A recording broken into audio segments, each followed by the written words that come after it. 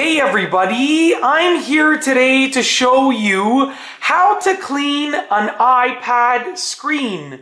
It's a really simple process, and in this video I will be walking you through it with step-by-step instructions. So as you can see right here, I have an iPad, and you can see that the screen is full of marks and full of fingerprints. So if you take a look right here, hopefully you can see through the reflection of the light, if I move it around like that, that the screen is full of marks and full of fingerprints. Now the best way to clean an iPad screen is to simply use a microfiber cloth.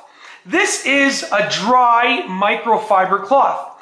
And all that I have to do is take the dry microfiber cloth and just apply a little bit of pressure and just rub. Just literally rub all of the marks off of the iPad screen. Just like that. And just keep doing it, and I will get rid of these fingerprints that I am creating right now in just a few moments. Just like that. And it's literally that simple. If you take a look at the iPad screen now, hopefully you can see this in the video, but it is perfectly clean. I didn't use any glass cleaner. I didn't use any products that you have to spray onto the iPad.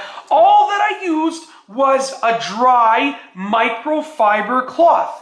It's really simple. And just as you saw right here, I cleaned the screen of the iPad, and all that I used was a dry microfiber cloth. I took the dry microfiber cloth and I just rubbed it along the screen.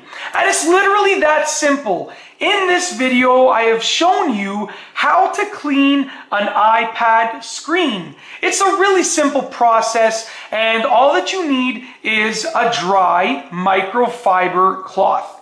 And that's all I have for you today. Thanks for watching.